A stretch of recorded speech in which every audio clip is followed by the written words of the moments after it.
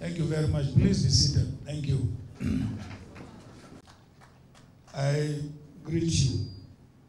The story of Atiku Abubakar. I lost my father at the age of about 10. But before then, he never wanted me to go to school. He did everything possible in this world. He was hiding me from one house to the other, from one village to the other. Never wanted me to go to school. Eventually, he was forced to let me go to school. And while in primary 2, I decided to pay him a visit. And he said, "You will never go back to that school." What happened when the school resumed? A clerk of the court came, arrested him, arrested me, and they took me back to school, and they took him into prison. The following day, he was taken before the judge, and he was fined 10 shillings in those days.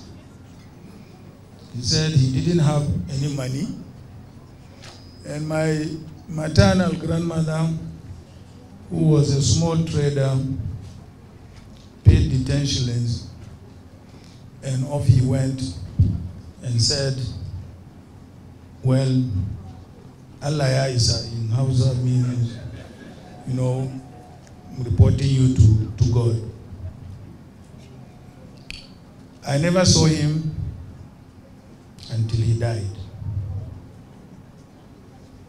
And my maternal parents brought me up, finished a primary school, went to secondary school, and then to the university. Now, the most important and fundamental right of any youth, wherever, whenever, whatever, is the right to education.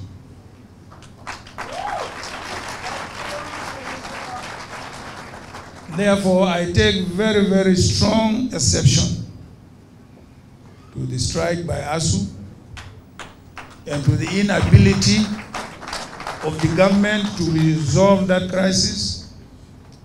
It will never happen under a PDP government or under an administration that I oversee. Do you know why I said that?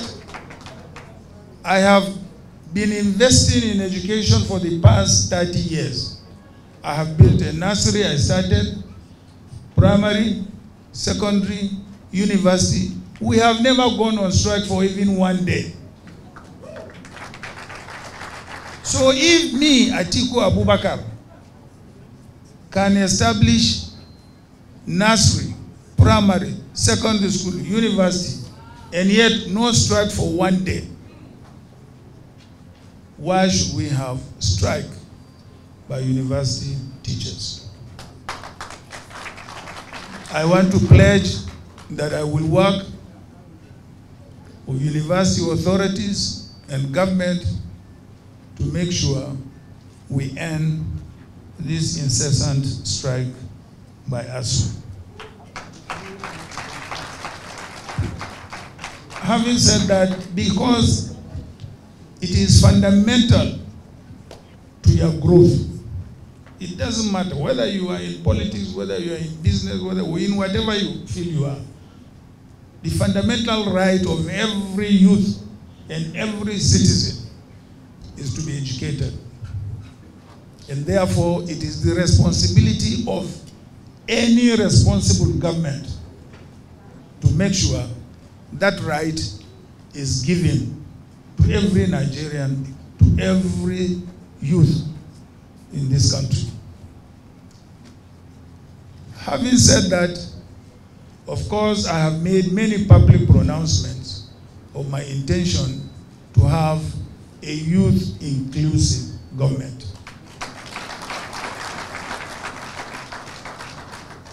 This is because it is our responsibility to provide you the opportunities to acquire the training and also the experience to take over from us, your parents, just as the chairman said.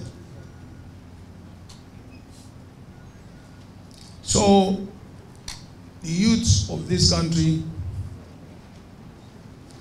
I believe that the PDP provides the best platform for you to actualize your individual, collective, and national aspirations. I therefore call on the youths of Nigeria to join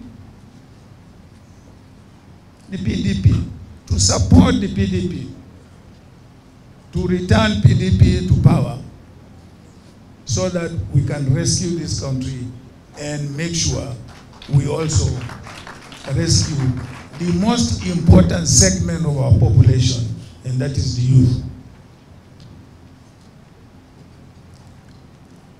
I wish today were not Friday, because I like to engage you in a dialogue to ensure that I motivate you. Whatever you decide to do, it doesn't have to be politics. But if it is politics, I want to assure you that it is also a career. I started politics as a student union leader. From the university, I finished. I did not have the patience to work for government for a very long time. I quit, went into business, went into politics, and I have been in politics since I was before. I mean as a career before I was even 40. And up till now, I tried to be a governor 4 times. I couldn't. You must have perseverance. You must be dogged. 4 times I wanted to be a governor.